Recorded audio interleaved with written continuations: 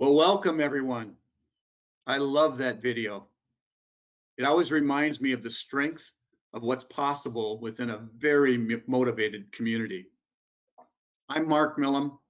I'm with the Flight Safety Foundation and I'm MC of our virtual BAS 2020 webinar. And we've got 4 sessions planned over the next 2 days. You know, I wish we could have been joined together under one roof today, but we're glad you've joined us on this virtual BAS 2020, despite the conditions we are in across the globe. Perhaps your involvement says a lot about the resilience of the business aviation community, because I think it does. I'll give a little bit more advice when I come back later to give you what you need to know about our event today and to engage with our speakers and moderators. But to get us launched today, I would like to introduce the Flight Safety Foundation's President and CEO, Dr. Hassan Shahidi. Hassan. Well, thank you, Mark. Greetings and welcome to BAS 2020, and a special greeting and welcome to Flight Safety Foundation members around the world. I hope everyone is safe and remains healthy as we deal with the COVID-19 pandemic crisis. We can get through this together and we will prevail. You know, as many of you know, this year's BAS was originally scheduled to be held in Savannah, Georgia, and it was canceled due to COVID-19. But BAS has been continuously held since 1955, and we didn't want to make history by completely canceling this year's event. Instead, with the great help of the Business Advisory Committee, we have transformed it to a virtual event. The work of safety must continue, and we hope that you will find it useful. This summit is organized in partnership with NBAA and has served as a safety forum for the business aviation community for many decades, with a singular mission: identify safety concerns, devise approaches to reduce risks, and implement initiatives to improve safety. This year, we have oriented the program to address some of the issues relating to COVID-19. At this point, it is my pleasure to introduce our keynote speaker, FAA Administrator Steve Dickson. Steve was sworn in as the FAA Administrator in August of 2019, after being confirmed for a 5-year term by the US Senate. Steve has had a long and distinguished aviation career, first in the US Air Force, and later at Delta Airlines as line pilot and many other roles, finishing up his career as Senior Vice President of Global Flight Operations before retiring from Delta.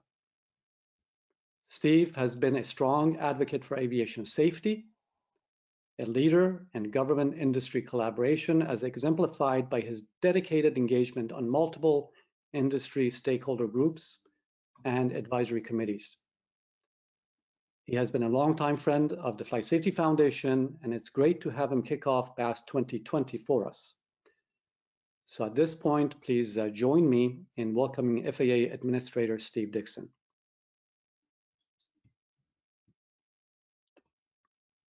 Good morning, Hassan. Thank you for that very kind introduction.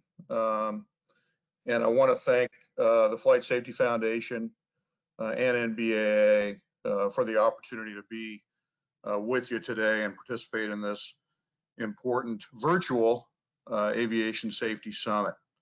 Well, Steve, you know, first of all, welcome to BAS 2020. And you know, you promised to be our keynote speaker in Savannah. In fact, on this day at this hour, we were supposed to be in Savannah, and we thank you, given your busy schedule, that you have kept your promise to be here with us virtually. Absolutely. No, couldn't be happier to be here. And, you know, it's been, as for all of us, it's been, I would say, a very unique environment the last, you know, 6 weeks in particular. And it is breathtaking to think how quickly the world has changed. It really is. Something that we all, you know, need to continue to have a dialogue about. So, you know, I would have preferred to be with you all in Savannah as we had originally planned, as you said, but coming together virtually is the next best thing. And we're certainly doing a lot of that here at the agency. on a daily basis. I think my record for Zoom meetings in one day is 12. So it's definitely an environment, but it also creates a lot of opportunities for us. I believe so. We look at it. So I'm going to leave you for a few minutes for some opening remarks, and I'll join you in a little bit. Okay, thank you, Hassan.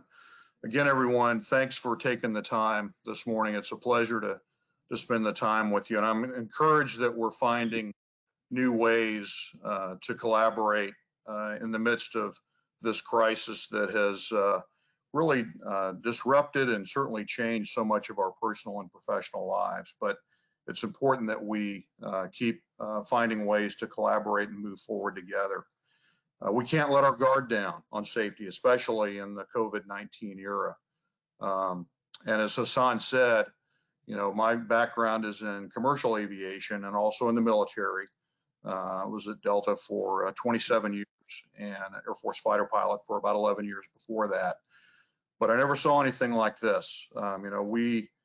Pandemics were something I remember reading about in the history books. I remember reading about Spanish flu at the end of World War I, but never thought that we would be confronting something like this. From my airline career, we navigated through a number of crises like SARS, MERS, H1N1, and Ebola, but nothing on this scale, of course. And what we're seeing currently, and if you go back to early March, what happened to the aviation system really had not taken effect in terms of drops in capacity and air traffic that we have seen really in the past 5 weeks. April has been much worse as we've seen the airlines and general aviation, business aviation really draw down in ways that I think none of us would have ever contemplated. By March 31st, the average reduction in passenger capacity was about 50% from originally planned schedules, which was about 3% growth. In the US, of course, I watched the daily traffic reports and our National Airspace System performance. It's the first thing I look at every morning. And by the 20th of March, so just to sort of put things in perspective here, by the 20th of March, traffic in the airspace, now not passenger volume, but actually airplanes flying, had dropped about 20%. And we were seeing much more significant drops by that time in Europe, more in the range of about 70%. But 20% drop by the 20th of March. 4 days later, we saw declines in the range of 37%. And by the end of March, it was really about a 50% drop. And now by mid-April, we've settled in at about 68 to 70, 71% on a daily basis, but TSA passenger volumes down more than 90% and pushing 95 in some cases. Something else that you don't think about is the disproportionate decline in business travel on the commercial carriers, and that's reflected in the New York market. Of course, we all know that New York is the busiest aviation market in the world. Well, right now it actually ranks as number 11 in terms of passenger volume. I mean, just think about that. LaGuardia in particular, on a weekday this time of year, normally averages about 1,100 operations a day. And this morning it was, or actually yesterday it was 57. And we've even seen some days down in the 40s when you get into the weekends. So just an order of magnitude of change that we have not seen. And the near complete shutdown of the world's passenger aviation network is really unprecedented. COVID-19 is also a stark reminder that the flight crew of the 21st century is an integral part of a highly complex and interconnected transportation network. It's an incredibly safe, efficient, and environmentally friendly global network. But as we've seen in the last 60 days, and as I said a minute ago, it can come to a grinding halt in a hurry. So where do we go from here? What happens next? What will the new normal look like? Well, we don't know exactly, but I think a couple of things are certain from my perspective. And the first one is that we have to keep the national airspace system safely operating. We're on the front line for delivering supplies and moving first responders where they're most needed. And that has been a huge focus of us at the agency, is to keep the system operating. And we are open for business, and we're operating normally. The second thing is we've got to continue our vital safety work. Forums like this are extremely important. That now includes preparing for when the world and its citizens return to airports to pick up where they left off. We'll talk more about that a little bit later. But as I also said a minute ago, out of this crisis, we're seeing some opportunities to work in different ways.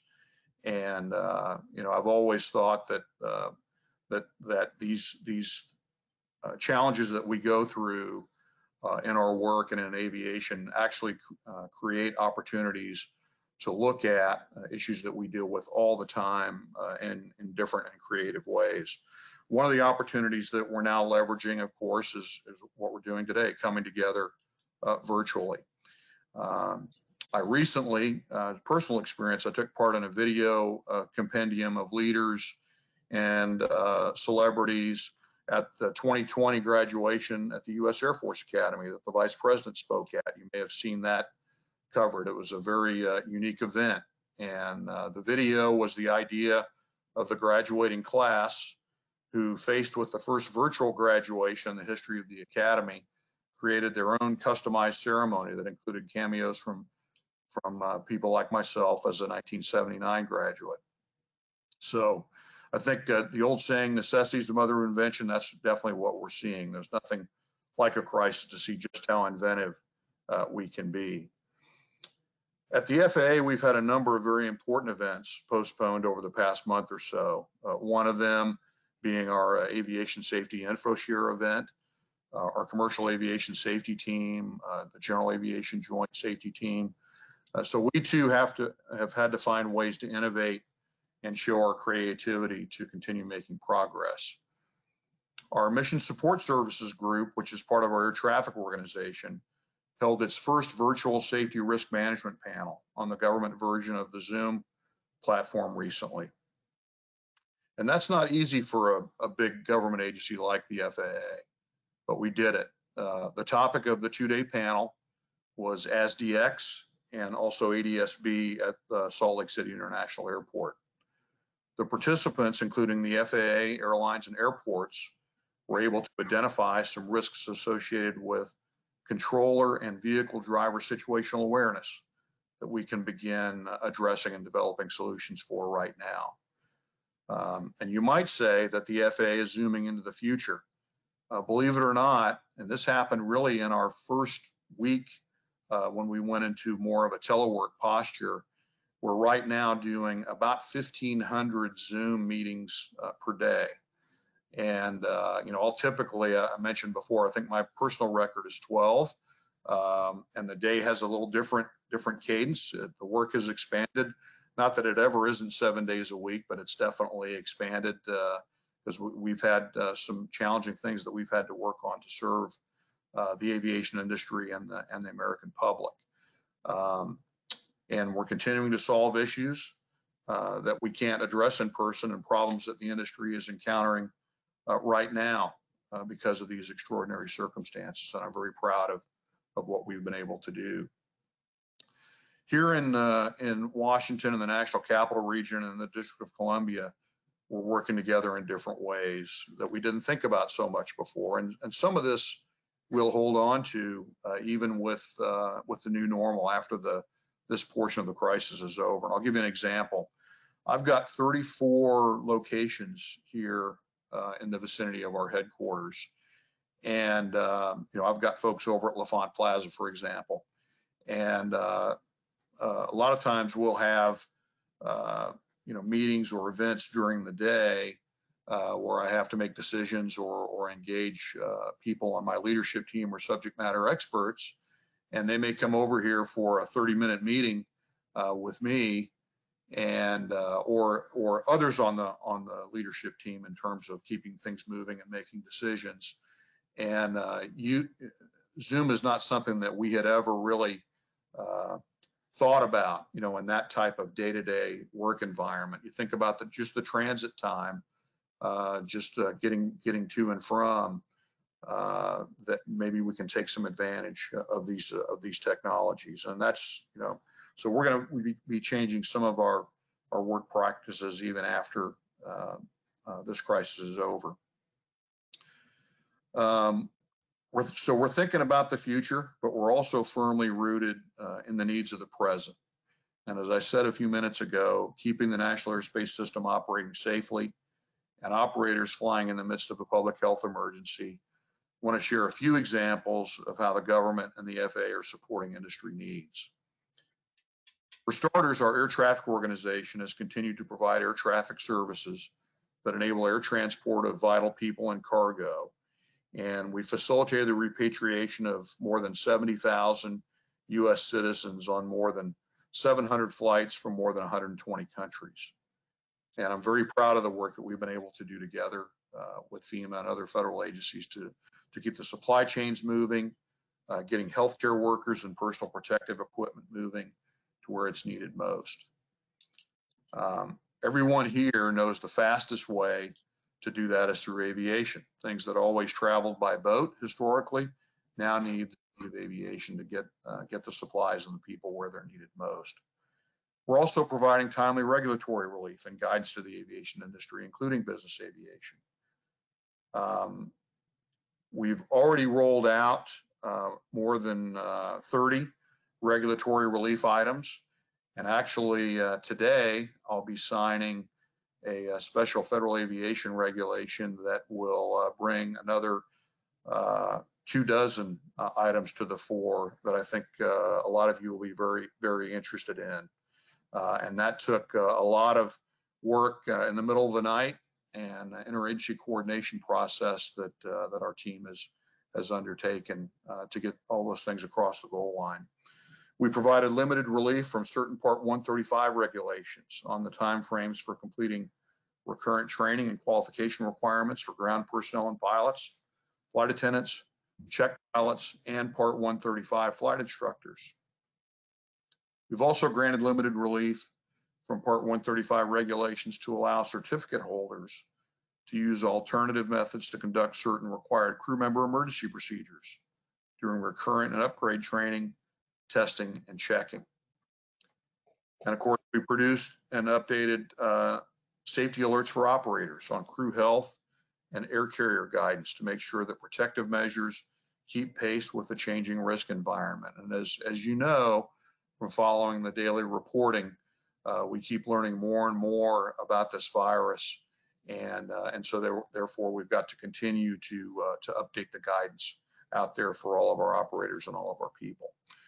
We worked with interagency partners to exempt crew from health screening to enable continued operational efficiency and minimize crew exposure to passengers.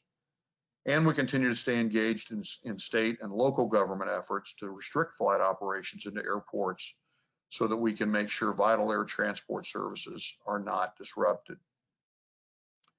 Now, not related to COVID-19, we yesterday published guidance that allows Part 135 operators to use the standardized training provided by Part 142 training centers.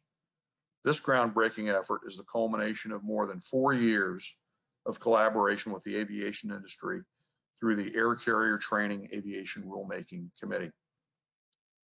By developing a model that works for operators of all sizes, we improve safety by enhancing consistency. And it doesn't end there. We're still listening to you to see how else we might be able to help while maintaining a consistent level of safety. You've got my word on that. Earlier, we talked a lot about the new reality of virtual meetings, but we also know there will always be a need for face-to-face. After all, that's one of the main reasons that our business has become foundational to the world economy. These personal face-to-face relationships are extremely important. So as aviation rises again, and it will, we have to be ready.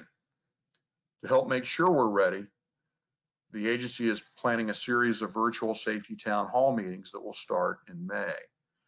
The first will be a Part 121 Safety Town Hall meeting we'll host on May 7th to discuss common challenges that we're facing during this unprecedented public health emergency, as well as how we should best prepare for the eventual resumption of demand for passenger travel commercially. We're going to follow that shortly thereafter with a General Aviation Safety Town Hall with similar goals. Now, a key part of the Part 121 meeting will be a new Commercial Aviation Safety Team, or CAST initiative, to identify potential hazards posed by COVID-19 to the U.S. aviation system. That information will be shared with all domestic stakeholders and other civil aviation authorities as we discuss this global challenge. For the General Aviation Safety Town Hall, we'll work with the GA Joint Steering Committee to identify issues that they are seeing in operations or issues that concern them as we get back into the air. Some of the topics we plan to include are things like preparing pilots to begin flying again once operations begin to return to normal, keeping aircraft in airworthy condition with reduced operations, infrastructure concerns during and after airport closures, fuel and maintenance availability, and stress on pilots and their families due to the health crisis and concerns about health and family. So we look forward to your participation with us in these events and for your collaboration and support in general as we face some new safety challenges together. And as always, if we work together, if we collaborate, we can overcome the obstacles. We'll overcome and will remain the gold standard in the U.S. for aviation safety globally. So again, thanks to the Flight Safety Foundation, to NBAA for your kind invitation, and for all of everything that you do to promote aviation safety around the world. And thank you to everyone for attending today. And I'm looking forward to I think some constructive dialogue with my good friend Hassan. Thank you, everyone. Thank you so much, Steve. And goodness, that's a lot of effort and activity just in the last 2 months. It's just unbelievable. Those numbers that you mentioned in terms of operations, very sobering, as well as the efforts that are happening to really enable safety, continue to enhance safety, and provide relief to the various segments of the industry. So congratulations on that, Steve. Happy to serve. I thought we spent some time on a kind of a fireside chat conversation on just follow up on some of the things you mentioned that are of great interest to our audience today, for sure. I wanted to start out with the guidance on training centers that was just announced yesterday. I think the orders in the AC were signed last week. That is significant, I think, undertaking by the community, and it really does enhance safety by standardizing training. So it's been a long way in the making, and I was wondering, is this the type of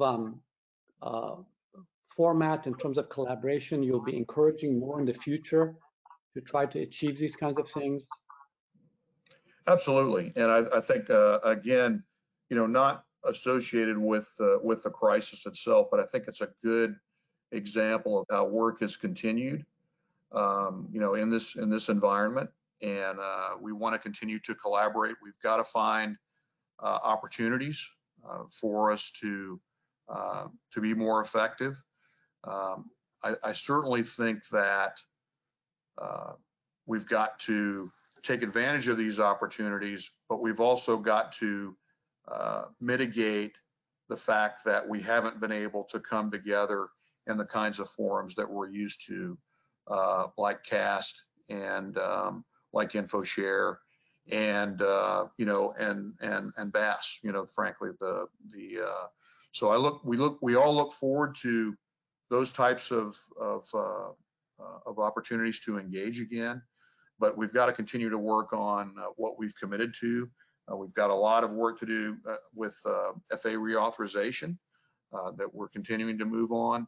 We've got a lot of work to do on initiatives like this, and we want to know what those opportunities are to work more effectively together and create opportunities that make sense for the industry as we move forward. I think, as you point out, this is a good example of that. Steve, there are a couple of questions really important to certainly the BAS and the business aviation and general aviation community with respect to access. So the FAA announced recently some adjustments or reductions really to operations at about 100 air traffic control towers. So as you can imagine, this is of great interest. And I was wondering, what is now the process moving forward, timeline and process to bring back, eventually to normal operations? What are the processes or the thinking behind that? Well, this is, thank you for asking that question. This is part of the resilience plan, if you will, for the current crisis. And let me go back just a little bit. This was sort of I would say this is probably the 6th or 7th step that we've taken to make sure that the national airspace can continue to operate. And coming into the COVID crisis, really since early January, the agency had been involved in working on a lot of the international travel restrictions and trying to be a voice of reason and also to facilitate conversations that would not be, so that the outcomes would not be disruptive to the aviation system, and really coming at it from an aviation safety perspective. Once the virus became come into the United States, then we had to certainly look after the health of our own workforce and how our own contingency and operational continuity plans, which are very robust, but they didn't really contemplate disruptions to facilities and the workforce at the same time, and also the level of variability that we would see. For example, our facility redundancy measures at the larger airports, for example, usually rely on a backup tower. Or if we lost Potomac Tracon here in the National Capital Region, their contingency plan, for example, if there were a tornado or a technology outage, the plan was they would relocate to Washington Center and they would operate out of that. So we've got over 300 air traffic facilities, 314, I think, around the country. And our contingency plans were set up for redundancy around those. And so coming into March, we were executing and prepared to have those contingency plans put in place. For example, during big events, as you see at a lot of companies, we went on a technology and a maintenance moratorium. We do this during the Super Bowl. So we didn't want to have a lot of upgrades going on in the facilities where systems might get disrupted, or we would have technicians working in close proximity without social distancing with controllers. So those things were already in place.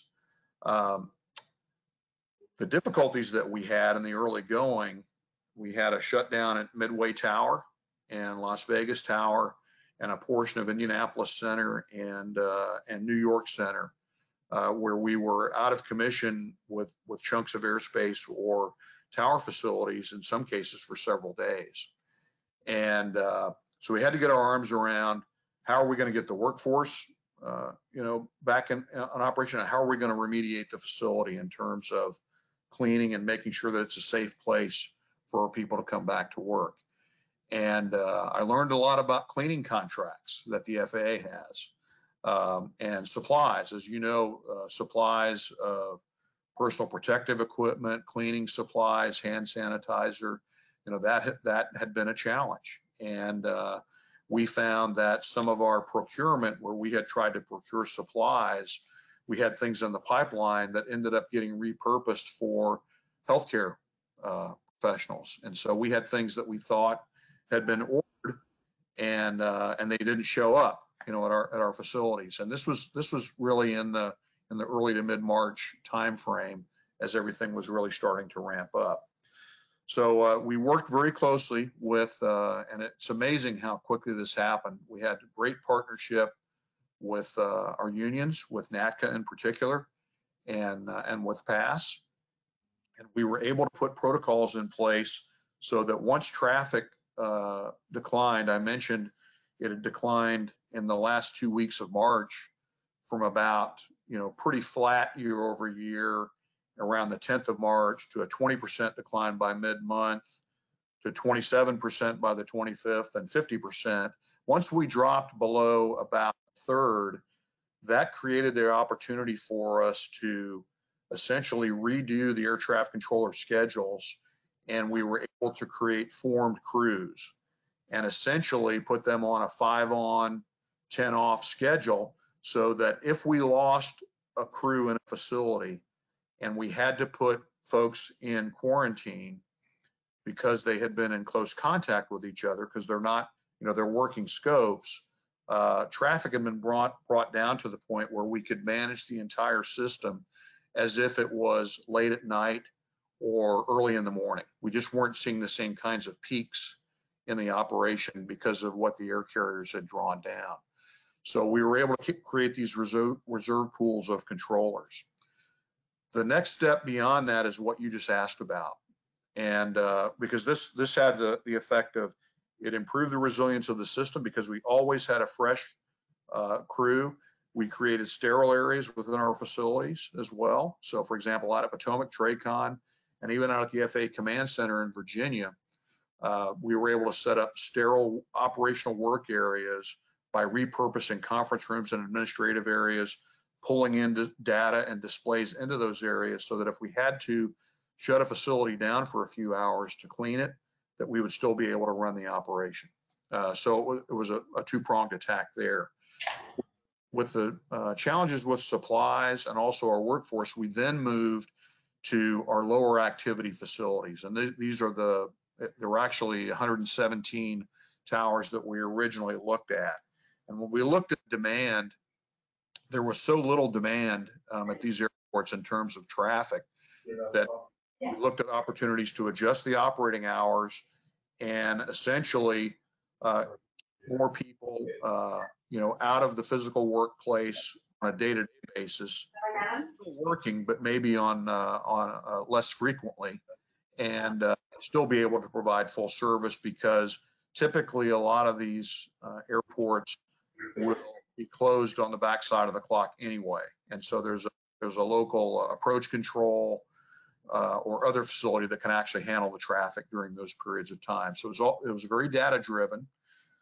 We also looked at the reason we went from 117 down to 93 is that we worked with the community, we worked with the airports, we worked with the Department of Defense.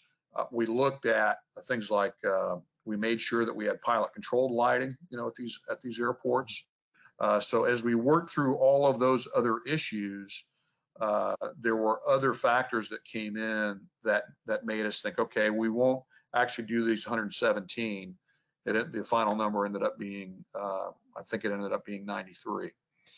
And we'll continue to review the data as we go forward, as traffic starts to pick back up, and is there a need, we'll certainly expand those operating hours back to where they need to be. But we'll always be able to provide full service because these are all areas that have an overlapping radar facility associated with them. Good, thank you, Steve, for that explanation. It sounds like a comprehensive review and assessment, and it's continuing. Switching to another comment you made in your opening remarks about the guidance on health. The FAA issued this occupational health and safety guidance to air carrier and crew. I think it was sometime in March, and it was labeled interim. So it looks like this is going to be fluid based on what we're learning about the virus and what the medical community is finding out. What is the strategy moving forward in terms of incorporating the medical community new findings and guidance, and how will this then change the FAA guidance maybe coming forward? Well, it's a great question, and the most recent CDC guidance, which we updated, I think, on April 17th or thereabouts, that's the third iteration. And if you remember, and these things happen, in some ways it seems like, 6 months or a year ago, but actually a lot's happened in a very short period of time. Because the emphasis early on was on containing the virus through travel restrictions and managing aircraft coming in and out of the U.S.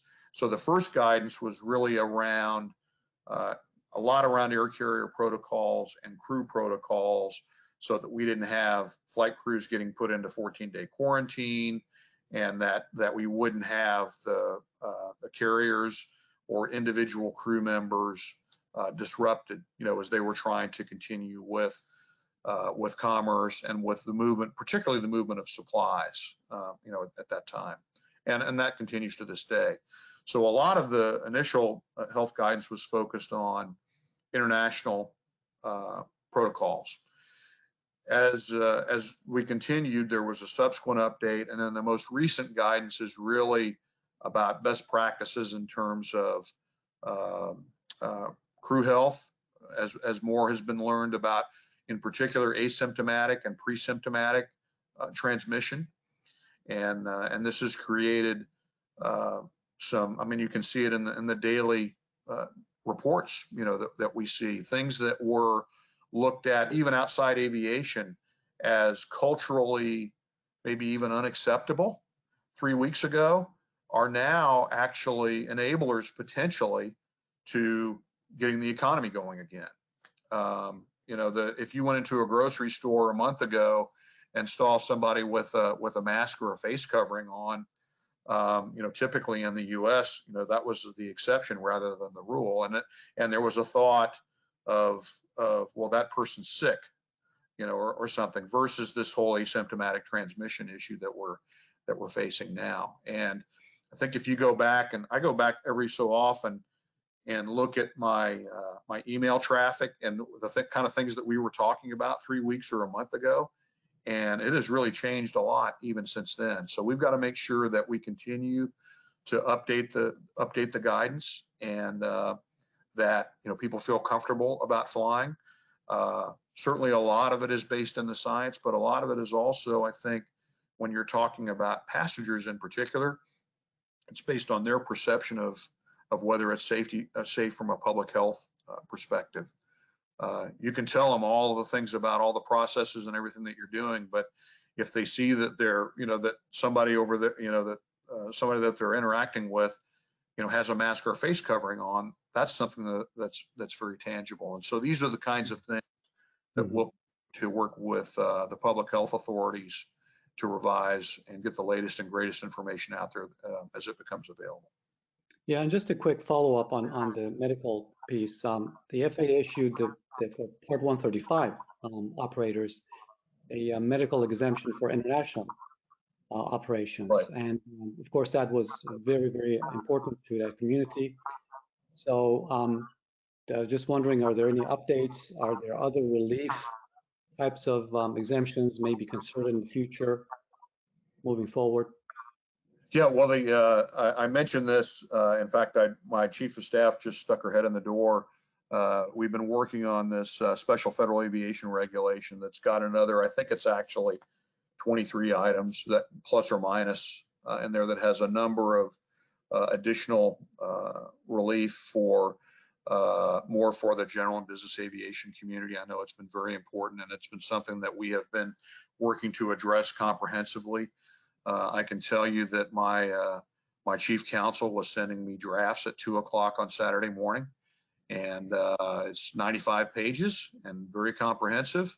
At least the last time I saw it, it was 95 pages. And so that had to go, it essentially progressed out of the agency over the weekend, and it's been under interagency review ever since.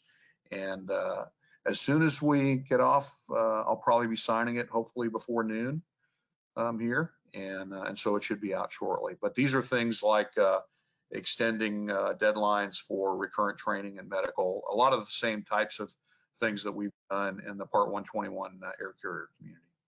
Well, thank you, Steve. And I'm mindful of our time, but I've got a couple other questions if you're willing to stay for a few more Sure. minutes. I wanted to kind of follow up on you know, a crisis that when you came on board, you're dealing with, and that was the MAX 737 MAX crisis. Could you provide us just a quick update on where we are? Is that still a priority? You know, with everything else that's going on, where do we stand on that? Well, it's a huge priority, and just because it was, I remember Ali Barami came into my office first week of March, and I patted him on the shoulder and said, "Well, it looks like we never thought this would happen, but the MAX has actually been pushed below the fold here on the front page of the paper here temporarily, and I never thought it would actually go way back into the business section, but that's what we're dealing with COVID-19. But this is a great example of work that has to continue, even though it hasn't been necessarily top of mind. And some might think that that the airplane is the urgency to go through this rigorous process is not there anymore. And it couldn't be further from the truth. It's still extremely important that we do this right. And it's the airplane, I'm committed that it's going to be the safest commercial airplane out there flying. It'll certainly be the most heavily scrutinized. And I'm still going to be flying it myself at the appropriate time. So there have been a few issues with software, getting the software system safety assessments all completed. But I expect that to happen in relatively short order. Our next big milestone is the certification flight, and we still work very effectively with the international authorities, EASA, Transport Canada, and ANAC in Brazil.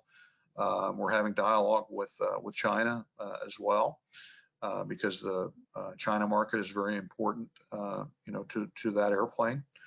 And so we will, we're continuing to move forward.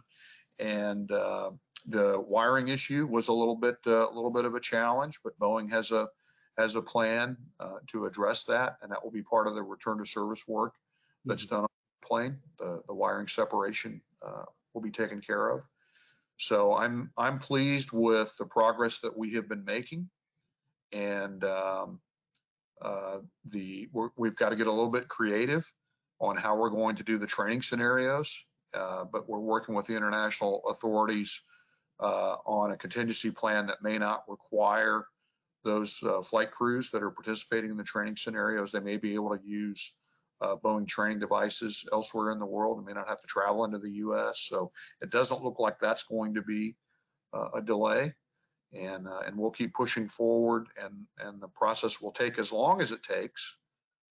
We still don't have a timeline, but we do continue to narrow the issues and deal with them as they come up. So I'm very confident it's going to be a safe aircraft, but we've got to make sure that the job is done right.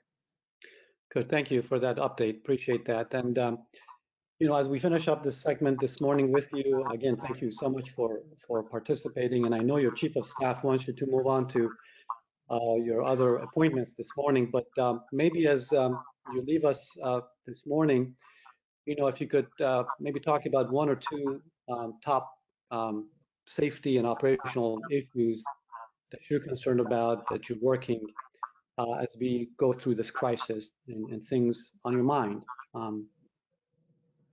Yeah, that's great. It's a great point, Hassan. I think they're really I think the loss of predictability and consistency is a risk to any system, any safety system. So as operators, whether it's the FAA operating the national airspace, or a pilot, flying his airplane, or an air carrier, or a business, with a flight department, wherever you are, you want to be able to count on certain, you're trained to be able to do things a certain way, and you can deal with contingencies like bad weather or, an ILS being out or things like that. But we've got a whole new layer of stress that's being added and unpredictability that's being added to the system. Pilots flying to Midway on March 17th, the last thing they were thinking about was they would get there and the tower would be closed, right? So do we have, procedural operations to deal with that contingency? Well, yes, we do, but that's not an environment that we're normally prepared for. So, and I think that this is a big reason why when I sat down with my aviation safety team in early March and we started looking at some of the events, like this, we've got to continue this dialogue, and we are dealing with, a new set of threats here. But I think the good news is the processes by which we share data, we share information, and we make decisions to mitigate those threats and deal with those hazards. It's about safety management systems, and so we have a process that's kind of something solid that we can grab onto, and I think that we have to remember that. And so there are ways to continue to come together and deal with these issues as we identify them. I think beyond, so closely related to that is we've still got to move forward strategically. I had big plans, and I still do, for the agency on things that we need to accomplish. And we're able to interact tactically a lot more effectively in this type of environment. But some of the strategic initiatives that we had going, we've had to set off to the side because there's not really a good vehicle to deal with those right now. And we need to make sure that we get back to those and doing it in the right way, without it being another distraction that we have to deal with in the day-to-day operations. So I would say those two are, making sure that we continue to stay focused on safety. We have a way to do that, process to do that. We're going to have to get creative, and then we've still got to move forward strategically together on all the kinds of things that we were talking about, for example, with training earlier. Well, Steve, thank you so much. This segment was absolutely informative and great updates on some of the initiatives on the part of the FAA. So thank you so much for spending this morning with us. On behalf of nearly 400 participants this morning, I'd like to thank you for taking time out of your busy schedule to spend some time with us this morning. It was a pleasure. Always love to talk about flying and talk about safety. So be safe, and hopefully we'll see you soon in person, perhaps soon. We hope so, sooner rather than later. Thank you, Hassan. Okay, have a great day. All right, you too. Bye-bye. Well, great. Well, Mark, can you join me now? And let's move on Certainly. to the next segment of our program this morning. Certainly. And before we do that, maybe just a quick advice for the audience. And today, it's really important to hear from our audience. I've just got a few short instructions, and they apply to all 4 webinar sessions over the 2-day period. Number 1, as we go through this session, we want to hear your thoughts, questions, and comments, so use the question box in your control panel. When we get to that part of each session, we'll use some of the questions we've received and get responses from our speakers. Number 2, we'll monitor the chat activity and reply as we're able to help you out if you're having technical problems. There's always a chance you're not the only one, so even if we can't assist you completely, it's nice to know whether or not there's some folks in the audience having issues. 3, when we conduct polls, we'll be using a special link that allows you to participate with a separate mobile device or separate browser window, and instant results are displayed on your webinar screen. So why don't we try that in terms of at least a couple of polls? And I'll go to one that we've used pretty regularly. We're always interested in finding out, since we are a global organization, where folks might be connecting from today as they're taking in the webinar. There is a web URL site, polev.com/majorwins156. If you go to a separate window and put that in a browser or from a mobile device, you can participate by using that same URL. Just let us know where you're calling from or connecting from. And you can see that the vast majority right now is from North America. I'll wait just a little bit before I close this poll and move on. Don't worry if you don't get a chance to participate in this one. We've got one or two more that we might send your way and just after we're done with this one. So it looks like it's stabilized a fair bit. I'm just going to lock that and capture that so that we remember what it looked like. And I'll move on to another poll. This one, we'd like to know a little bit about who the stakeholders are. You can answer more than once on this poll. So go ahead and send us your replies to this poll. Looks like we've got a lot of folks that are coming from operators, either commercial or business, and their crew members. You know, the next biggest piece of that pie looks like it's you know, more of a mix of other organizations, but it's good to see we've got a lot of folks that you know, are working with operators. That's great, Mark, and I think that that's a great mix because our sessions are going to be really focused on operational issues, and it'll be great to engage our audience on those. So that's great. Yeah, we'd like to see that. I'll lock that. I'll go to one more. This one is just sort of an interest in terms of what the audience knows about the NTSB, and that's one of the things that'll be coming up next. We're going to hear from Dana Schulze in a little while about what the NTSB safety focus areas are in general.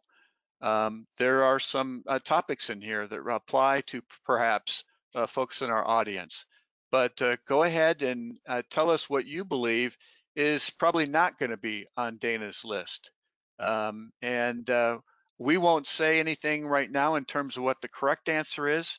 You'll have to continue to participate in today's webinar and hear it from Dana herself. So thank you very much. I think you've been checked out and proficient on doing these polls. So let's get on to the rest of our session.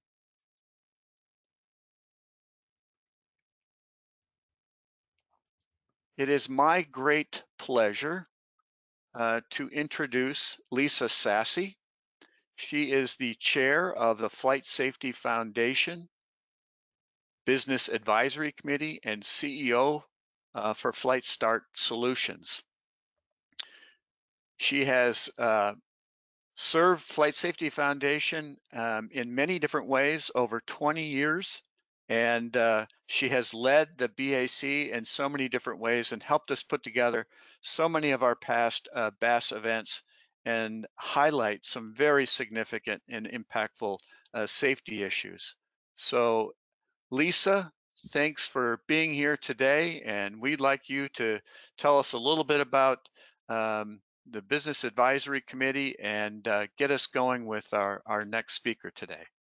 Well, before you do that, Lisa, I just wanted to also personally welcome you and also thank you for your leadership over the past few months in helping to work with the BAC to shape this program. And thank you so much for that. I think we have some fantastic sessions planned for the next 2 days. And so I'm going to leave you and Mark to it, and I'll rejoin in just a little bit. So have a great session. Thank you. Thank you. Well, good morning and welcome on behalf of the Flight Safety Foundation's Business Advisory Committee. Just a word about the BAC. The committee is comprised of very dedicated professionals that not only strive to collectively chart the course for business aviation, but execute their own safety practices every day. It's a privilege for the BAC to be a part of the Flight Safety Foundation's Global Charter for Continuous Safety and Prevention. It's a forum for us to demonstrate our passion and assurance in the safety protocols that we embrace. It's a brave new world for all of us, with many significant unknowns.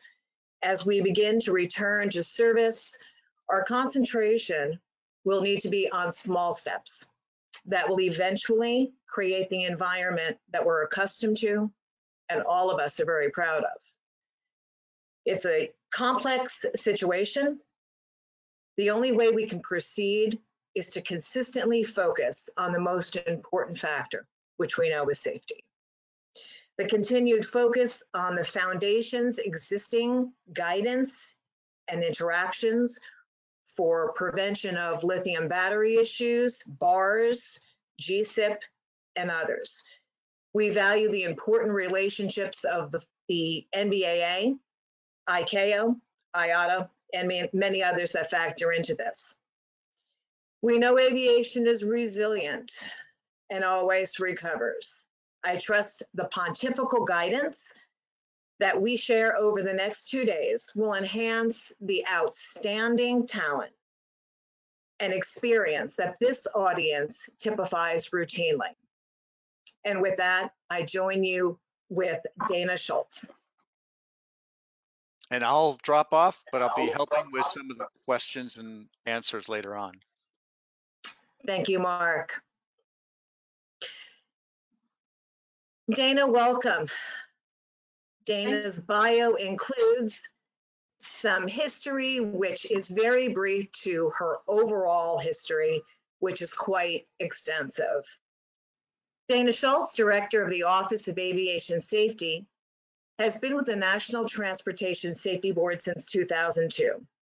She began her career with the Safety Board as an aircraft system safety engineer in the Aviation Engineering Division and serves as the group chairman and investigator on numerous major and domestic, international, and airline incidents, including Alaska Airlines Flight 261, Pinnacle Airlines Flight 3701, and American Airlines Flight 587.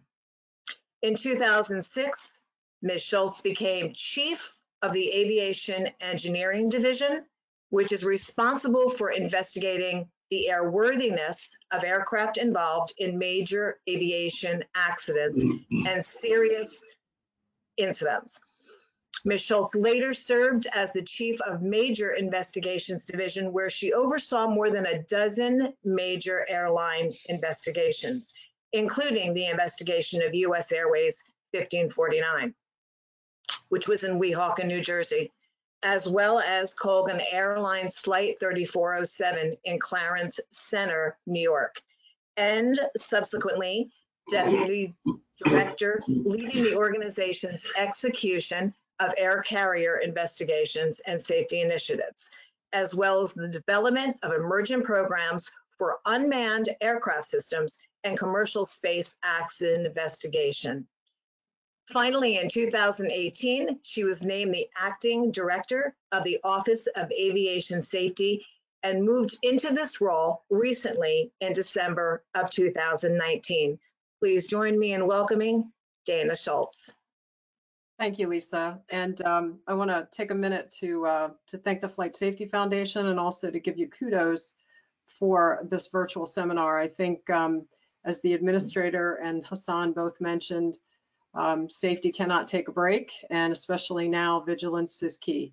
So with that, I will chat a little bit about an update of what NTSB is doing in the current situation. And Lisa, I don't know if you had my slides there we go.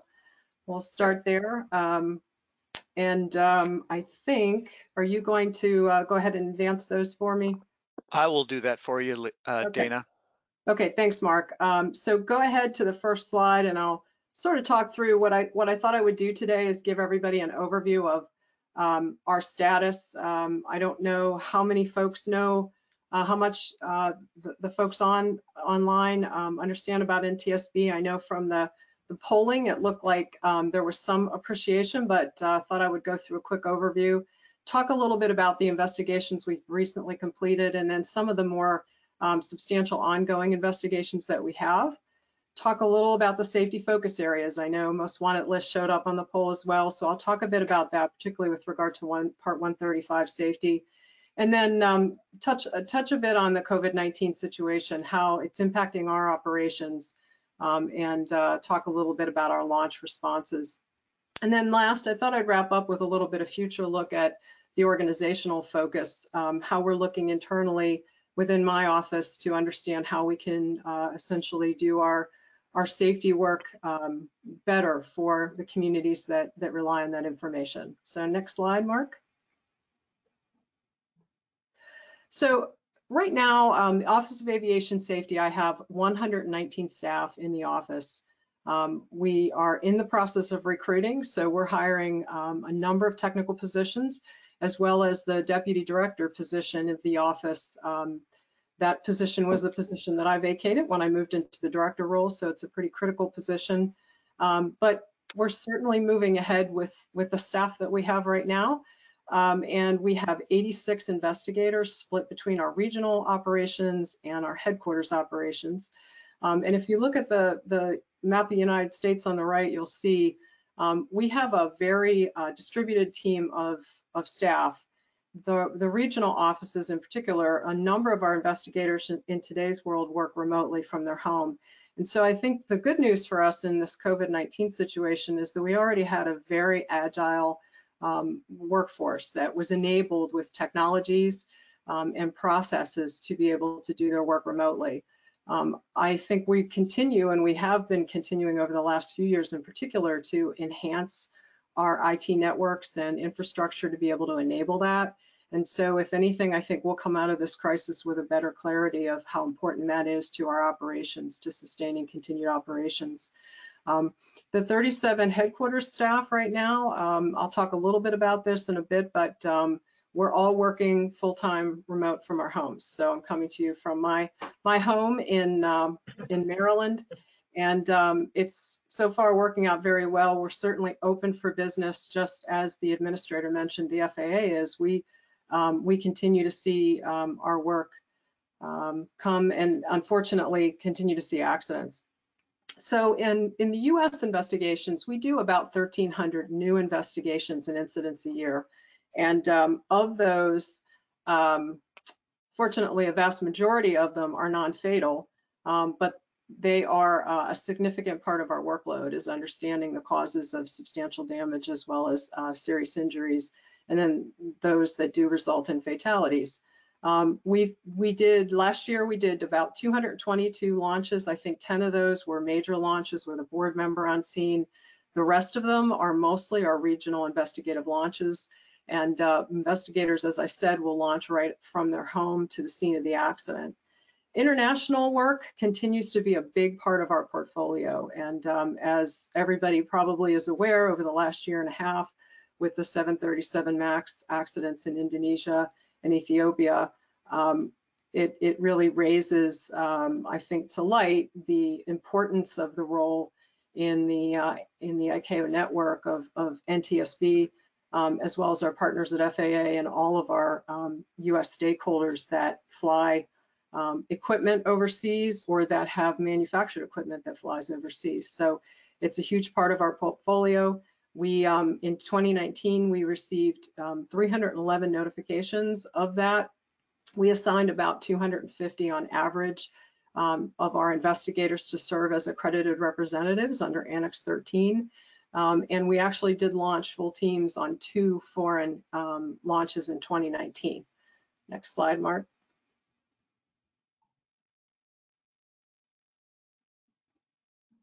Next slide, Mark. It's coming up. Okay. It's just, the system's taking a little bit longer to respond than I am. No problem, no problem. Just real quickly, this year, I'll say in 2019, we've completed several reports, accident reports, in addition to the safety recommendation report that you see at the bottom. The accidents were a broad span of aviation. We had 2 Part 121 accidents involving on-demand scheduled or on-demand 121 charter operation, as well as Southwest Airlines in Philadelphia, Pennsylvania, which unfortunately was 1 fatality. But we also had 2 Part 91 operations. Trans-Pacific involved a Part 91 repositioning flight of a Learjet near Teterboro, New Jersey, and then the doors off fly nigh on helicopter crash in the East River, New York in March with 5 fatal was a Part 91, defined as a Part 91 aerial photography flight. But I think for as much as we see the broad variation in operational segments within the aviation industry, unfortunately, we often see some commonalities in accidents. And I'll talk about that in a minute with some of the other safety focused work. So next slide, Mark. Coming. Sorry. There we go. There you go. So the ongoing work that we have, I wanted to focus today on the Part 135 operations. I thought for the BAS discussion, this might be of the most interest to the folks on the phone or on the video conference. So we've got 4. These by far are not all of the accidents we've had so far in certainly in 2020. The chart on the right shows you basic trend. I think the caveat I would add is that the data that you see for the most part, fortunately we're dealing with relatively small numbers. So doing statistical comparisons is not really the way we typically look at the data, but we really look fundamentally at the safety issues involved. And in this case, we've got these 4 accidents that really involve a high fatality count. We've got the air ambulance accident near Zaleski, Ohio. So helicopter air ambulance operations are something that we've looked at in the past.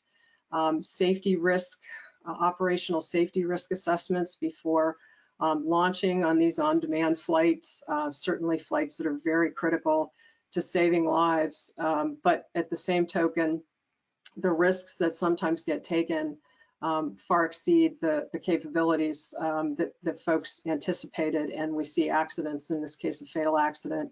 I'll mention that this particular case, we are also moving towards the virtual world and trying to complete our work as we normally do in this current circumstance. We're going to be doing a virtual board meeting on May 19th for the Zaleski, Ohio case. So we're gearing up for that right now, and the draft report is in work for that. We also have an air tour mid-air collision in Ketchikan, Alaska that we're investigating.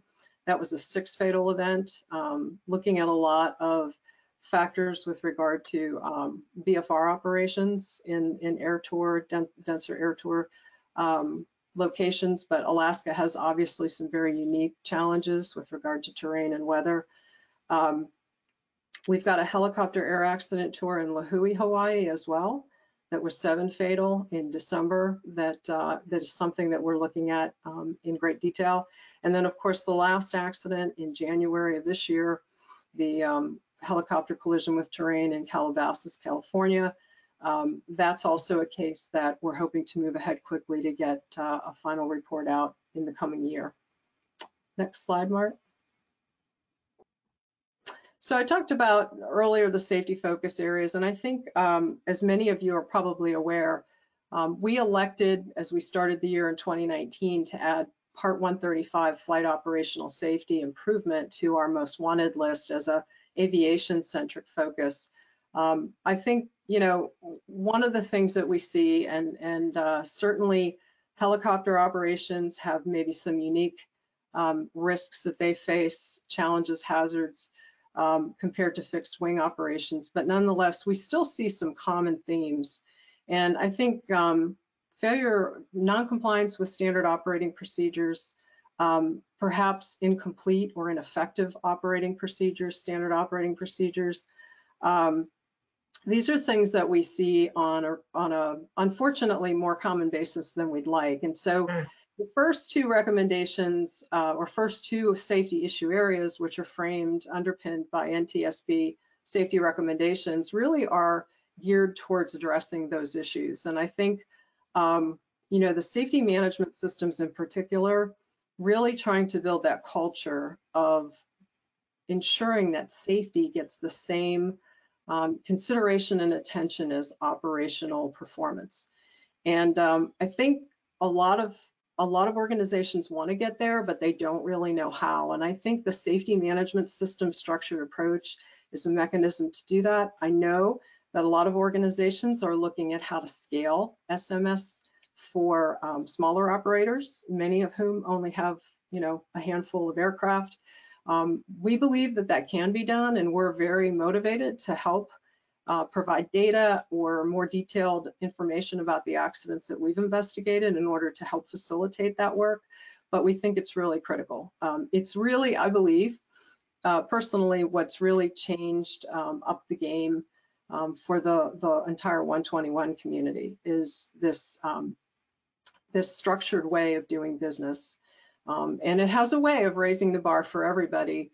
Peer pressure, it's a way to apply peer pressure in a very professional way, but to get the industry up to speed, up to, raise the bar, so to speak. And of course, flight data monitoring being a big part of that as well. We believe that in part, when operations are monitored more precisely, more regularly, that you can see trends away from crews following standard operating procedures, but you can also see where perhaps SOPs are maybe not complete if you start looking at occurrences and you start looking closer at your procedures. And then lastly, CFIT avoidance training. I think that equipage of aircraft is equally as important, but we often see that operators think they have been doing training, but they're not really getting the effectiveness out of it. And again, through better operational monitoring, there's some degree of ability to also look closely at those training programs. The other items there, the other safety focus areas are also on our most wanted list for 2019 through this year. They are more multimodal. So as some of you may or may not know, NTSB is a multimodal accident investigation agency. So we look at not just aviation, but we look at highway, rail, pipeline, hazardous material, marine accidents. And so we see anywhere the human's involved, things like fatigue, distraction, the alcohol and drug impairment. And then of course, also occupant protection becomes critically important. So those are our focus areas. I think if you want more information on this, you can certainly reach out to me. And I think Lisa has my email address, but also look at ntsb.gov. We have all of the fact sheets right on our website. So next slide, Mark. So I'll talk a little here about this COVID-19 impact on us. And I'll start off by saying that we are absolutely in business doing our job of accident investigation, serious incident investigation. But very quickly in mid-March, when things started to happen very, very quickly with regard to the COVID-19 pandemic, the declaration by the World Health Organization, and then subsequently the travel restrictions that were recommended by the administration and really trickled down to the local municipalities, states. We really began this restricted travel, high bar approach. We are evaluating accident events case by case to understand a bit about the risk that we would take on by sending staff to the scene. Not just we deal with the risk of the need for personal protective equipment due to human remains and things like that all the time in our job, but logistical issues like travel, getting there, flights on the commercial airlines, going through airports, basic logistic challenges of knowing when we get to a location that's a remote scene, are we going to be able to get hotels? Are our investigators going to be able to eat? Those are very practical challenges that we have to deal with. And so we've partnered a bit with FEMA through our Response Operations Center, which you see a picture of at the right there, to try to help us size up on a case-by-case basis what type of local risks we might face if we launched investigators.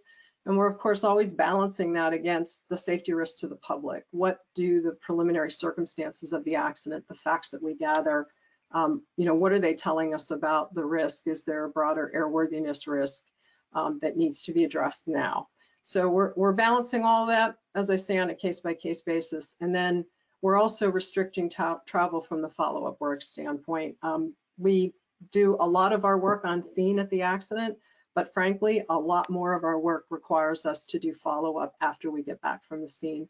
And that requires travel typically to manufacturer facilities, maybe operator facilities, travel to do examinations, engine tests, things of that nature. And so there are a number of cases that have been, we're working around the fringes as much as we can to get as much done as we can in a desk investigation type approach, but there's going to be some limitations to that. The other impact, I would say, and we have reached out and spoken with some of our typical party stakeholders and folks that would serve as technical advisors to us on international investigations, to really talk a bit about this protocol for launch planning and on-scene work as well as follow-up work. If we get into this situation, and we have had a couple since we started the restricted COVID-19 mitigations, where we felt that given the significance of the event, we wanted to make sure that some level of lab examination occurred. And so we applied social distancing practices, which might mean that the parties are not there with us like they normally would be in our lab. But we web conference with them, we video conference with them, maybe live, while the metallurgist is actually looking at the components so that they can see it on the webcam and we can talk it through. But we do these things to prevent any heightened risk of exposure to our staff as well as to the staff of the parties. So access is going to be limited if we do get into a launch situation, but again, the bar is going to be very high. It's going to have to be the type of accident that suggests very broad exposure of the public to risk. So what we are doing, though, is quite substantial, and I feel like every day, I don't think I can compete with the administrator. I don't think I've done 18 Zoom meetings in one day, but we use Microsoft GoToMeetings. It's been going very well for us. Our teams like it. Again, fortunately, because we already had a very remote workforce, we were really well schooled on it. It did not take much to get the rest of our staff up to speed on using that technology. We also are doing a lot of investigative work at our desk, which again isn't the optimal way to really get the facts quickly and efficiently and to document them for the purposes of publicly disseminating them. But we are able to get things like radar data, radar communications, or air traffic controller communications, pilot records, those sorts of things without going to the scene of the accident. We're also able to coordinate with on-scene local responders, first responders, to help us do site documentation, local police.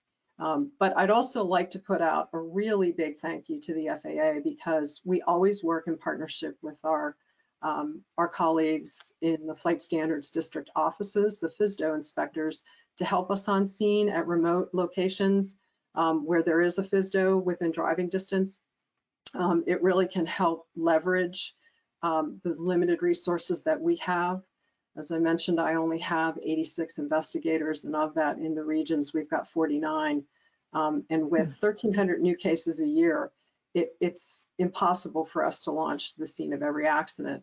But the FSDOs really help us out, and they have really helped us substantially here in the cases that we've seen. I think we're up to last I counted, I think last night, maybe 16 accidents that we might ordinarily have launched to, but we did not because of the COVID-19 crisis. And I think in most, all but maybe one or two, local FSDA was able to help us. And then lastly, as I mentioned, virtual board meetings. We had one yesterday with our Marine organization. Our Office of Marine Safety did a live virtual board meeting with our 5 board members, Chairman Sumwalt, Vice Chairman Landsberg, and our other 3 board members to review that report and approve it. So that's also been a very successful way to conduct our business in these days of social distancing. Mark, next slide, Mark. Mm-hmm. Okay, so I'll talk a little bit real quickly. I mentioned it a bit, but you know, our process is what you see here in a normal circumstance for an accident. We go to the scene, we do our follow-up investigative work with the parties, and then we get to this public docket phase, which is where we've done all of this work in concert with the parties to do our fact gathering, and now we're going to essentially get everybody to review that factual documentation, sign off that it's complete and that it's accurate, and then we're going to release it publicly in a docket along with a cockpit voice recorder if there's one available in that particular accident. We may progress to a public hearing, so if we do that, those 2 activities, the docket release and the hearing, occur concurrently, but not all accidents have a public hearing or an investigative hearing, as we call them nowadays. And then finally, our board meeting and final report. So, but in these days with COVID-19, as I mentioned, the on-scene work being really constrained, and that we're evaluating that on a case-by-case basis for the most substantial risk being the ones that we would do limited travel and limited groups and parties. We would still try to do some of the other communication mechanisms that we use to communicate with the parties and the stakeholders involved, like the progress meetings, perhaps media briefings by virtual meetings and press releases and such. But it's that follow-on investigation that I wanted to mention in this, because right now, I think I also checked yesterday, I think we had about 96 discrete travel events that we have now postponed because of the COVID-19 crisis. And so, as I mentioned, we're still working with the manufacturers, with the operators, with the involved parties to gather the information we need to pursue and follow the investigation through to this final report. But there are going to be certain cases where we really do need to examine a system or a component or even test an engine. And so there may be some impacts to that follow-on work, how soon a docket's available, how soon the final report is available. We continue to size that up. I do that with my team weekly and look at alternatives for completing the work. But I think as we go through this, we are going to see some potential impact on the reports. We're working very hard, though, to prevent that, because we know how important that information is to the stakeholder community. So next slide, Mark. And so this is some of the numbers. So it's actually 93 follow-up exams that we have potentially postponed. I mentioned the lab work, the social distancing is warranted. You know, I'll mention one other challenge that we face, and I mentioned this with some high level of sensitivity, because I know that the industry itself is really struggling right now financially because of the impacts of you know, decommissioning, you know, a high percentage of the operations. I think, you know, we're seeing a number of manufacturers who are going through voluntary and or mandatory furloughs for their staff. So for us at NTSB, we rely on this party process, and I mentioned parties. What the party process really enables is those stakeholders that have employees involved in the accident or equipment to participate in the fact gathering with us. We want to make sure that we get the comprehensive set of facts needed to best analyze the safety issues involved and the cause of the accident. But if those parties aren't available because, you know, in this very extraordinary time, they're furloughed, that can also delay the work. So we're working very ardently with those folks, and I know that they are doing the same with us. We have a very good relationship with our colleagues at the various manufacturers and many of the bigger operators that we work with on a more routine basis, and they're doing an outstanding job. I mentioned kudos to the FAA, but we recognize that the system's strained, so we're trying to work as much as we can to prevent any further strain on the system. So I want to thank everybody that has been participating and helping us. So in addition to, and that's fine, Mark, you can leave it there. And I'll end that by saying that in addition to, you know, working around the fringes on the new accidents that have occurred to gather the right data and continue to proceed, make sure that the investigative work is progressing. We're also working on a lot of other backlog work that we haven't been able to get to because of all of the new accident investigations that come in the door. And so on that front, we've made a lot of progress at closing out some of the investigations that had gotten far enough into the fact gathering that we could start writing the final report and actually release it. So we're absolutely staying gainfully employed, and I know my days seem to be busier than ever right now with this situation. I'll end switching topics very quickly to more of an internal focus. I mentioned the external safety focus we have with regard to safety issues in the industry based on the accidents that we've seen. But organizationally, as I stepped into this role, it was pretty clear to me that we might benefit from looking closer at our processes and how we're doing our work. And specifically right now, we have about 2,100 cases open overall. This would be backlog cases in addition to all the new cases that we've taken on as of, you know, April 29th. And with, you know, 86 investigators, that's about 24 cases per person. And many of these cases are cases that, as I said, fortunately do not involve fatalities. They're not complex in a large sense, but many of them are. And so, unfortunately, that means that we have really, in my mind, an unsustainable approach to keeping our ability to complete reports in a timely fashion while maintaining the quality. And so I really wanted to focus on better business process management. Look at the processes. Can we use some of the practices that I know many of the listeners who are out there probably are familiar with regard to Lean Six Sigma, to try to reduce the variation in our processes, try to reduce how much rework we're doing, non-value added tasks, you know, why are we doing things that way? Is it really adding value to the mission product, which is probable cause, identifying safety issues timely and making sure actions taken to prevent future accidents? That's really where we get the biggest bang for the buck. And in government, it's sometimes difficult because, you know, we do have a fair amount of tasking that's required by law that's more administrative in nature.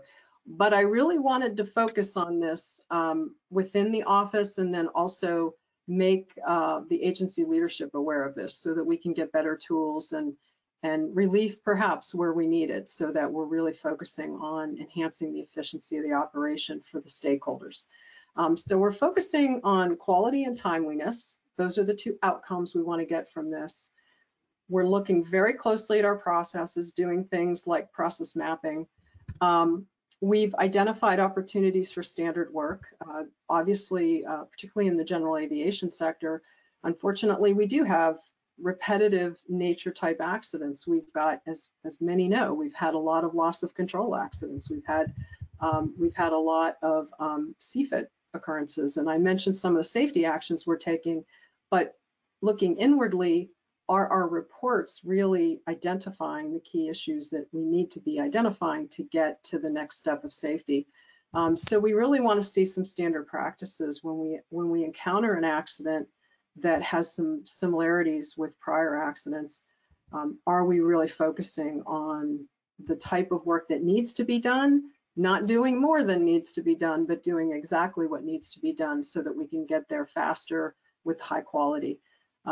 We're looking at work planning to try to help improve that. So very early and recurrent detailed work planning and scope discussions based on what I'll say are return on investment factors.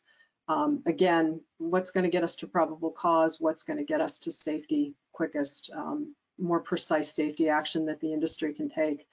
And then employee engagement. This is a culture piece for us, just like all the operators that are listening out there and the manufacturers and FAA as well have to achieve.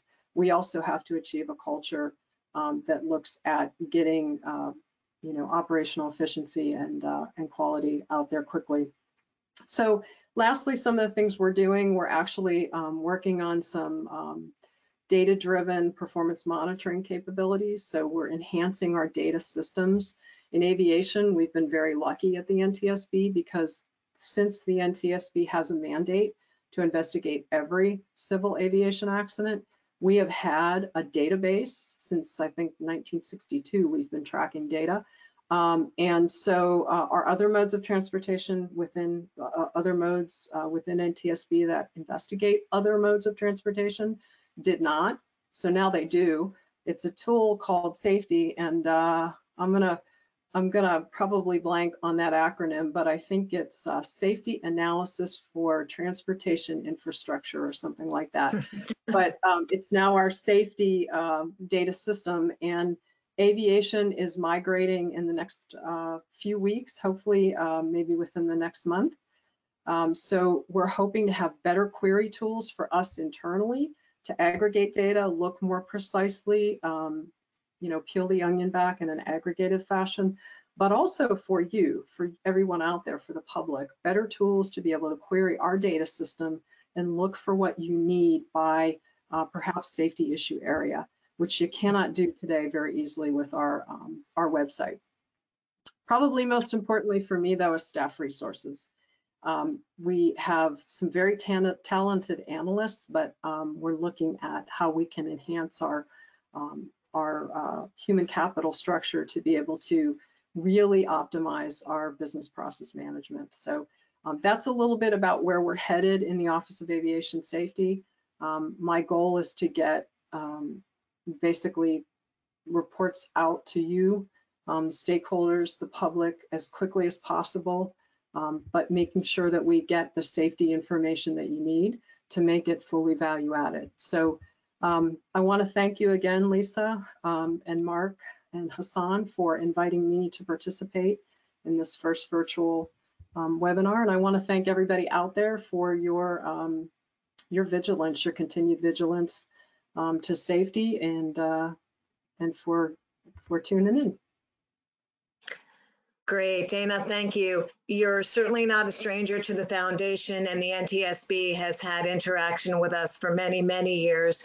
I know that that we just have a few minutes for questions, but if I can start out, and of course my background has been helicopters long ago, so that is something that's dear to my heart, but I noticed in your presentation that the fatal Part 135 accidents seem to be dominated by helicopter operations. Are there safety issues unique to those operations, or is there a common thread across all business aviation, fixed wing, helicopters alike? So that's a great question, and I think Lisa, you're very expert in this area with helicopters, so you know the unique risks that are associated with the type of flying that helicopters do, particularly the weather and the inadvertent IMC challenge. And I think while that, I don't know about the numbers, while that may end up being a risk that helicopter operators encounter more often, I think the bottom line is we've seen it with fixed wing as well. The CFIT avoidance training and the equipage. Yeah. But also we've seen a number of accidents involving spatial disorientation as a result. And I think reinforcing that cultural risk assessment approach to, and again, this gets back to SMS, is helping pilots and even operators understand that even though they've done it 100 times, the next one could be the one that that doesn't go as planned. You need to really understand what the risks are and proactively manage them. So I would say very common issues. Maybe the operational environment can be unique and different, but you know, the SOP compliance and the risk management are still key with FDM. Yes, thank you. Thank you for that. Maybe one more from me, and then we'll go to the audience questions. You alluded to drone operations. Of course, it's emerging, and we all have interest in that. At current time, it doesn't seem to be interacting with us all that much, but of course, in the future it will. So what involvement has the NTSB had with the drone industry, and what directions are you taking for the future? Yeah, so we started our engagement with the drone world back in 2006. That was the first accident investigation we conducted. It was actually a Customs and Border Protection public aircraft operation of a drone out in, I think it was near Nogales, Arizona. And very quickly we realized that this was going to be, even though at the time it's an operation that's far overwhelmed now by really small UAS. That was a Predator drone, which is very large, but today's world we're seeing small ones. But nonetheless, we realized that we were really going to have to learn to adapt. Those are aircraft as well. And so in 2010, we actually modified our rules, our regulations. We included UAS in our definition of an accident. We have a focal expert within the board who has helped me get in place standard operating procedures for how we investigate drone accidents. But I think as you see us in the future, where we're going to head is really focused mostly on the commercial drone operations. And there are a lot of those spooling up. And I think folks may have seen in the advent of the COVID-19 crisis that some operators are already using drones to deliver medications to certain areas. Okay, perfect. Thank you. Mark, do we have audience questions? Yes, but we probably can only take one given the time we're at in terms of the webinar today. And this one is on, and I'm sorry, the slides advanced, got a little sensitivity on my mouse, but there's a question that's coming in about just the general receptivity that the FAA has on NTSB recommendations. Can you comment on that, on how well those recommendations, you know, are getting carried out? Sure, I can comment. I think so. A couple things. We generally quote that about 80% of our recommendations are successfully adopted. And of that, a vast majority of our recommendations are directed to FAA. So that I think is reasonable in the sense that if they're taking everything we say without some type of a balanced approach, maybe that would be questionable. So we understand that. I think the challenge in today's world for them, though, and it's certainly something that we're looking at and have adapted our approach to recommendations to go more directly to the end user, which are you all. That are not FAA regulator, you're the actual front line, is the fact that regulations in general are not something that are easy to get through in today's world. While we think they're an important facet of safety because there does have to be, in some cases where there's not voluntary compliance, there needs to be a standard that's set, and we think the FAA is the organization to do it. But I think the reality is in today's world, we make recommendations often directly to the end user, to the manufacturers, to the operators, because we know you're in the front seat. You're the ones who really are improving safety and have the best unilateral opportunity to do that. So that's what we're doing today. So I would say overall, we have fairly good receptivity on the part of the FAA, but we think because of the limitations of the regulatory world we're in today, that going to the frontline folks is the best way to do it, and we do that often now. Great, thank you. So I would like to ask, and I assume that this is something that you stated in the beginning, I'd like there to be an open forum and communication from the audience to you. Dana, if you would be willing to do that, I'm sure the foundation can share your email address at some point. Would that be okay? Absolutely. Okay, perfect. And then just before we thank Dana, I would also like to encourage those of you who are interested. There are fabulous courses of investigation with the NTSB that engage corporate operators. I would encourage you to take a look at the website, and if they interest you, to certainly get involved in those. Dana, thank you so much for your time today. We greatly appreciate it, and we look forward to you joining us in the future. Great. Well, thank you very much, and thank you to everyone that participated as well. Be safe and healthy. Thank you very much. At this point, we'd like to turn the program back over to Dr. Hassan Shahidi. Thank you so much, Lisa. Hassan will be on in just a second here, I'm sure. We really appreciated you and Dana and that session with the NTSB.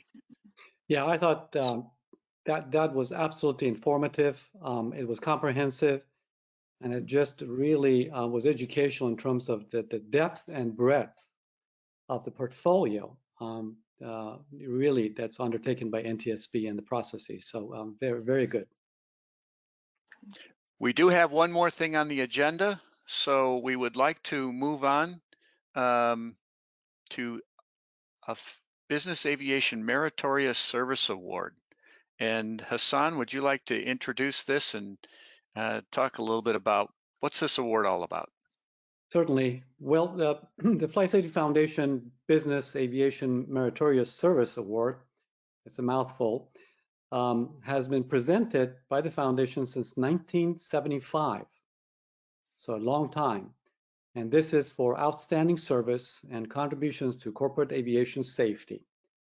And we typically present these, and we have at our BAS events. The award recognizes individuals whose work enhances safety for this segment of the industry. And the recipients, as you can see here over the years, have included industry leaders, have included government officials, members of the news media even, researchers, whose findings especially are relevant to corporate aviation. And this year, we've wanted, even with our virtual BAS, to continue with the tradition, to recognize these types of contributions, and we have received a number of excellent nominations. This year, we've gone through our process for selecting the awardee for this year. And so the foundation is very pleased to announce this year's winner, James Albright. And I think he is very well known to the community for his dedication and service over the years. There is an actual award that will be given to him, and I'll just read some of the citation in the award, but I won't read it all. But for Jim, for his tireless advocacy advancing safety in business aviation through code7700.com website. I think many of you are familiar with that.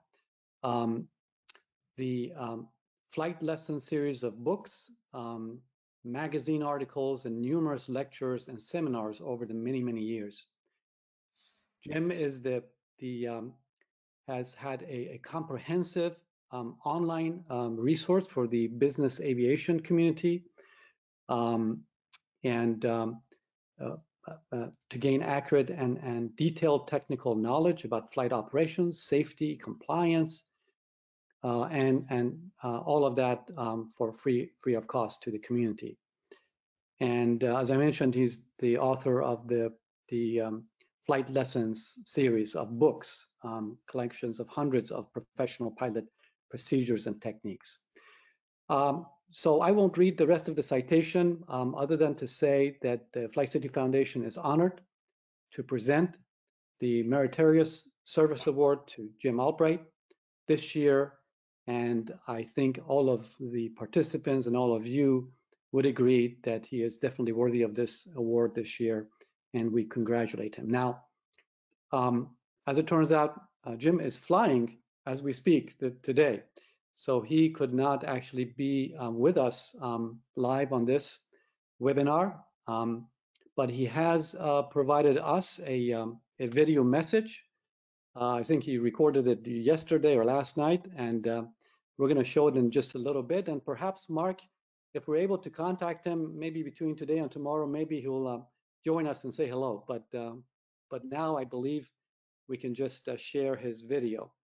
Yeah, that'll be nice to have him with us. So we do have a video. It's very short, 30 seconds. We know it's got a little bit lighter volume level, so you might want to be ready to just crank up your own volume on your end, just so you can hear what James had to say. Hello, virtually of course these days. Thank you very much for this honor. It means quite a bit to me. I've been a consumer of Flight Safety Foundation intel since the very first Approach and Landing Accident Reduction Toolkit was printed so many years ago. And that continues. I was researching something about the landing flare just the other day using Flight Safety Foundation material. We share a common goal, you and I. This Meritorious Service Award further fires my passion for that. And for that, I say thank you very much.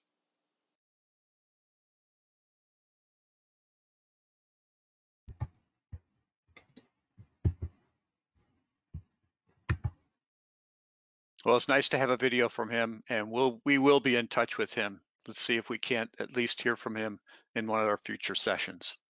Yeah, I know he's en route as we speak today. So perhaps if he's able to join or contact us, we'll try to say hello to him between now and tomorrow, possibly. Good. All right. Well, we do have a few other people to thank.